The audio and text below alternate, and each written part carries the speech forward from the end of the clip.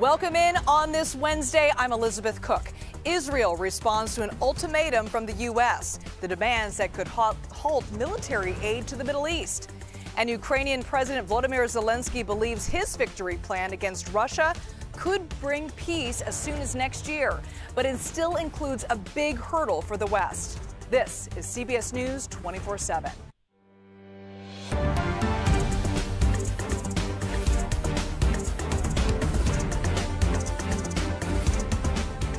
We're going to get to all of that very shortly, but right off the top, we start in the U.S. with our Georgia map. 20 days left in this election cycle, and the state in play is the one you see right here. 16 electoral votes at stake. The candidates need 270 to win. The state officials reporting record turnout during the first day of early in-person voting, with nearly 250,000 ballots cast as of 4 p.m. Eastern last night. This after a judge handed down two major rulings directly impacting the state's election process. First, blocking a rule requiring clerks to hand count ballots on election night. The second, making it mandatory that county officials certify election results by November 12th. CBS News congressional correspondent Nicole Killian is in Marietta, Georgia for us, and she joins me now. Nicole, thank you so much for being with us. Can you go into detail about these rulings and what they actually mean for the state?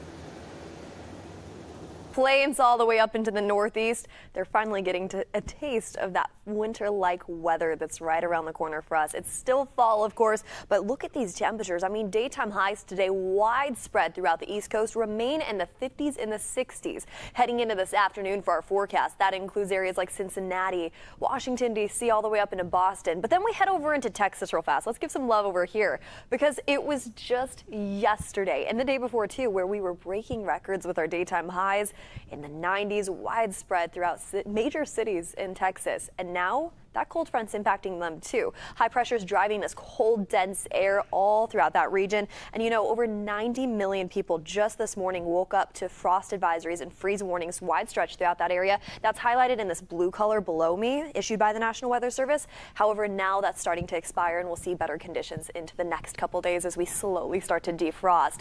Here's what's happening. That cold front swept from the northeast all the way down into Florida. And I mentioned this earlier, that's actually helping suppress a lot of the tropical activity down south, but for the rest of us, just north in areas like the plains, all the way off into the northeast, that system continues to bring in cold, dense air for us. We're about 10 to 20 degrees below average in certain communities. Here's our departure from normal. Usually we're about 10 degrees warmer around this time of year in areas like Cleveland, stretching all the way over into Buffalo.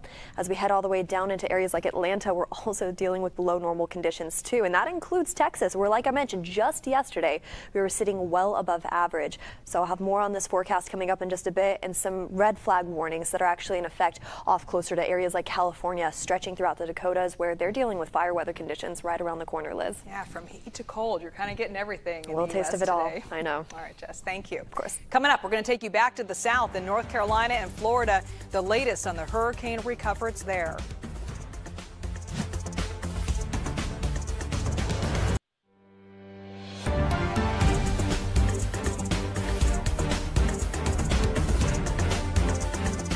Florida Governor Ron DeSantis praising recovery efforts in the aftermath of Hurricane Milton.